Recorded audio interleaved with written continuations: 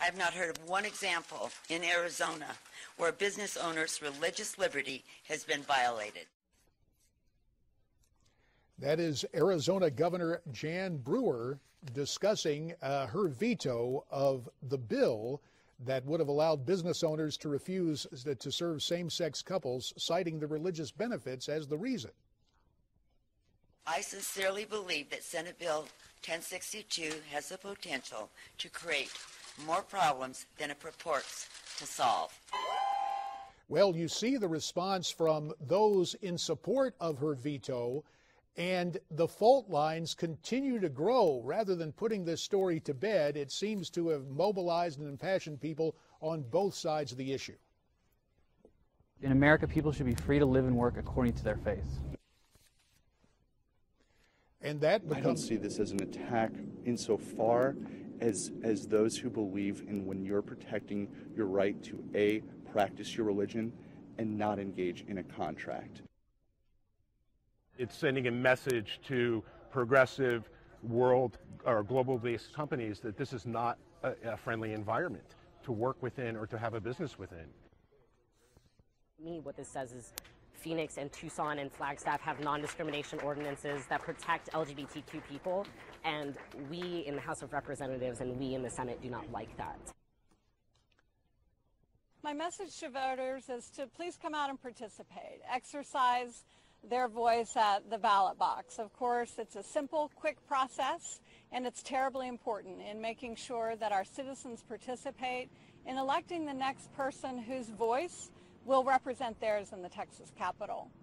And what you saw there, first, a variety of different comments from Arizonans, and then we went across state lines to hear from Democratic gubernatorial candidate in the Lone Star state of Texas. All this a part of the political churn, we could call it, that never seems to go away. As we welcome you back to America's Forum, again, I'm J.D. Hayworth for John Bachman, and still with me, and I'm darn happy to have him, is Newsmax magazine senior editor David Patten. Now, let's go to the Arizona situation first. Sure. And though the dust is settling, and that may be a questionable metaphor to use, the fault lines really have not changed. In the final analysis, with the NFL, Major League Baseball, and corporations coming in, is this just an example of money talking?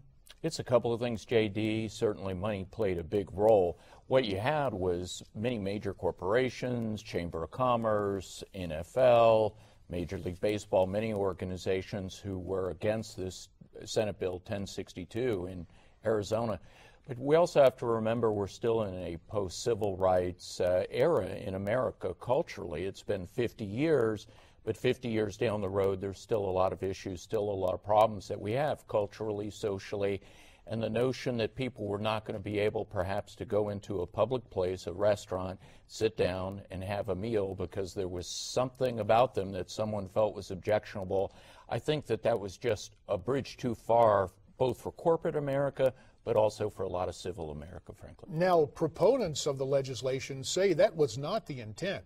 And we're going to hear from Arizona State Senator Al Melvin, who supported the bill and did not do an about-face like many of his colleagues.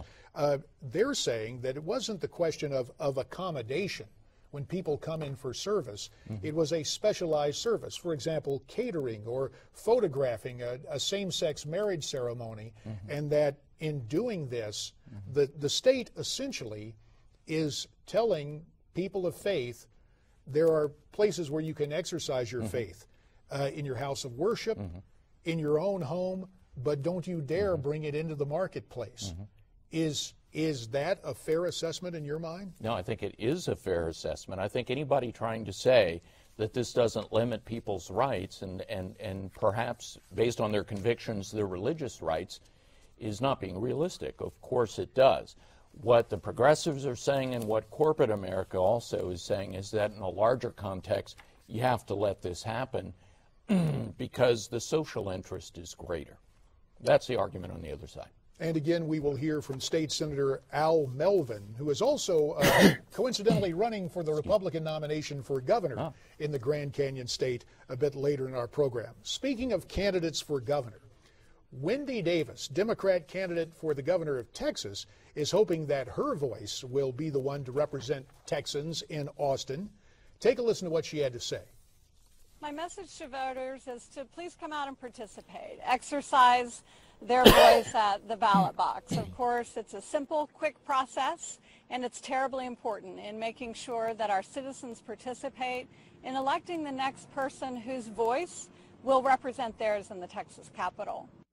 Davis, of course, currently a member of the Texas State Senate, gaining national attention back in June when she wore pink tennis shoes to filibuster for 11 hours on the issue of maintaining abortion in Texas.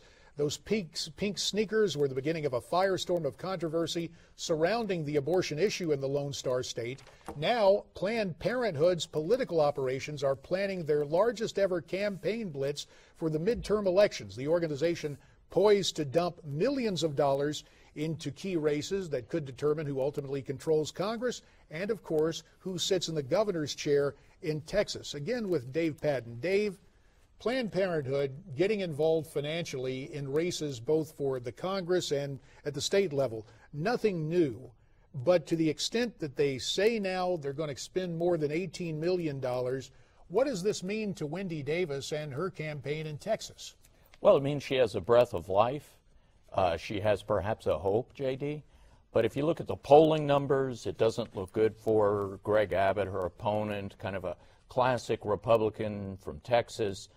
Did very well in his race to become the Texas Attorney General. In fact, carried about 64% of the vote.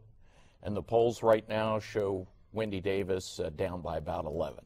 So this is why we've seen a moderation in her position on abortion, from the filibuster appearing to support abortion on demand to a more Bill Clinton-esque, safe but rare position. Yeah, but it's not going to work. Ultimately, Abbott, I believe, will be the Texas governor.